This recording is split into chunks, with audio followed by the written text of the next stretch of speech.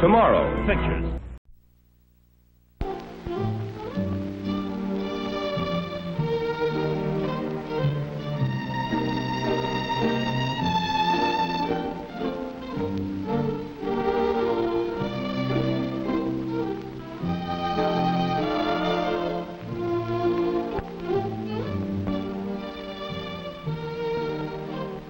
If you've ever been in one of our southern states, you may have taken a sightseeing trip just as this family.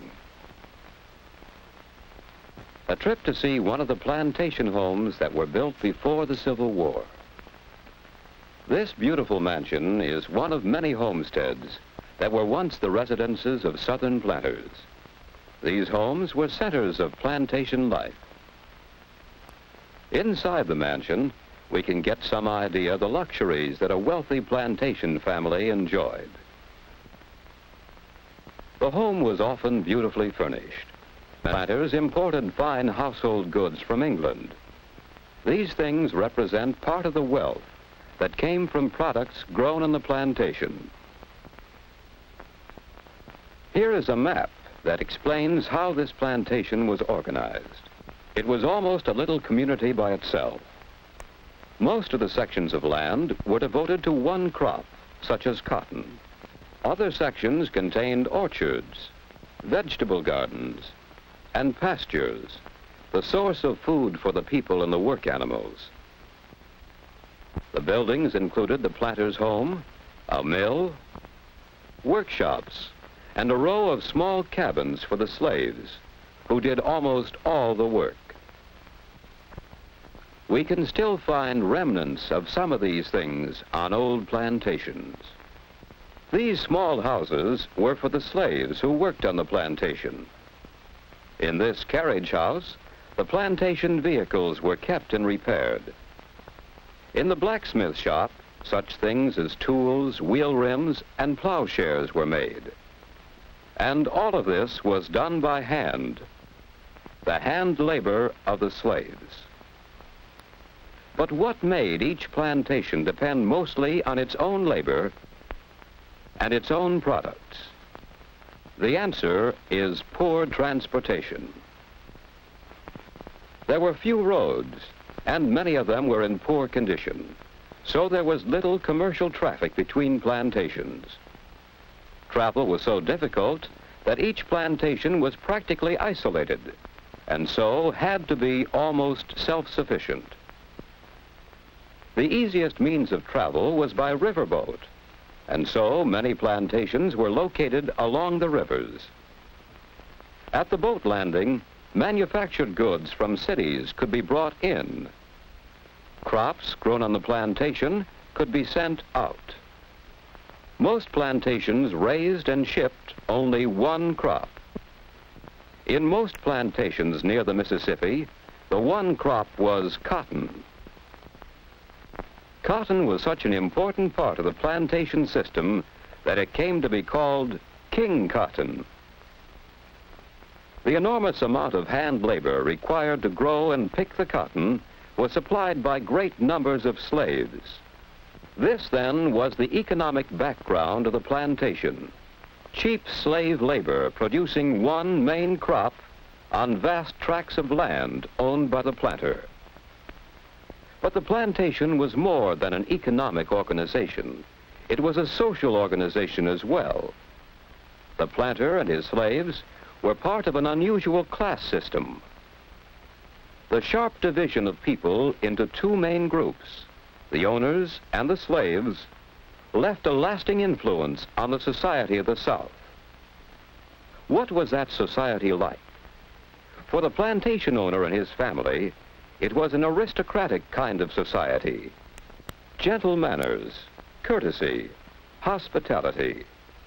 Many of the ideas that we still associate with the people of the South came from the days when plantation life was in full flower. This, then, was the social organization of the plantation. The aristocratic class of the landowners who had wealth and privileges, and the laboring class of the slaves who had little wealth and few privileges. The plantation system in the United States reached its greatest development before the Civil War. By 1860, plantations reached from Virginia to Texas. On some of these, tobacco was produced. On others, sugar was grown. On others, cotton was the main crop. Whatever the crop, the system of producing was similar. Cheap labor, one crop, and vast tracts of land. These are some of the things we can better understand when we visit one of the old plantation homes of the past. But did this plantation life influence the modern South? Can we find anything left of the plantation system? We might find part of the answer as we look around us in the South today. Here is a scene that tells us part of the story. This plantation home was abandoned during the Civil War. Great changes in the plantation system occurred during the war. The freeing of the slaves and the great financial burden of the war disrupted the economic pattern.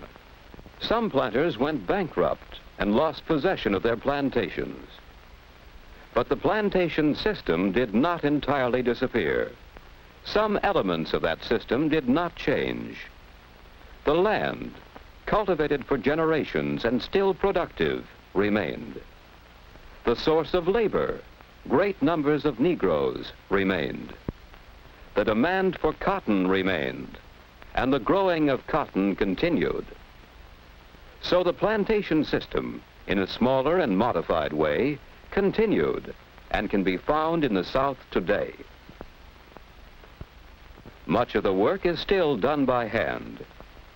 Much of the wealth still comes from one crop, cotton. Most of the workers are Negroes who live on the plantation. Today, the man who owns the plantation is called the landlord. The men who work the farm are tenants. And so the landlord, the laborers, and the land are still the important parts of the plantation system. Today, this owner has less land than the plantation owner of the past, and he lives in a house that is less pretentious than the great mansions of earlier times. The tenant farmers and their families live on the plantation. Each family has a small house which they rent together with a section of land. A few tenants pay their rent in money, but most tenant farmers on the plantations work their portion of land in return for a share of the crop. And so the tenant farmers, both Negro and white, provide the necessary labor for raising the cotton. What other changes have come to the plantation? The plantation today is not as isolated as it once was. Paved highways link the plantations with towns and cities. The plantation crop can be shipped by railroad or by large trucks. Today, as we look out over the southern countryside, we'll see that plantations are not as plentiful as they once were. Many have been divided up into smaller farms. On this farm, beef cattle are raised. Other farms specialize in producing milk or poultry or grain. We'll find most of these farmers using modern machinery, and we'll find that these same methods of mechanization are affecting the plantation system too. This mechanical cotton picker is one of many different machines that are replacing hand labor. Here, the most modern machines are used at every stage of the work: growing, harvesting, and preparing for the next crop. Today, that crop is not always cotton. Some plantations raise more than the traditional one crop. Soybeans, for instance, sorghum, a kind of sugarcane, and peanuts are a few of the crops that are changing the pattern of the plantation system. That system has been changing over a long period of time, but its economic and social patterns have left a lasting influence on life in the South. Today, if we visit a social gathering in the South, we'll see some of these influences: the traditional Southern hospitality, the gentle manners and courtesy, the separation of society into distinct groups, and the relationship of that society to the land which supplies its wealth. These are some of the things which the plantation system has contributed to Southern life.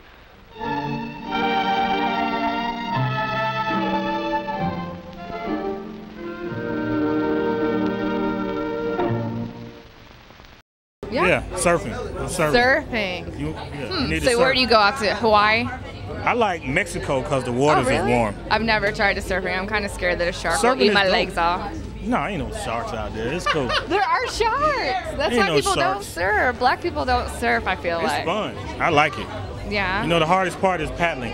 Yeah, I don't know about that. That's harder than getting on the board. Really? Yeah. Just to let y'all know, okay? Just so we know. So if you want to learn to surf, get on the board and just paddle do first. some. What's happening? It's your boy Lil John BME Click. Chilling right now on Tomorrowpictures.TV. Yeah. This is Tomorrow Pictures.TV.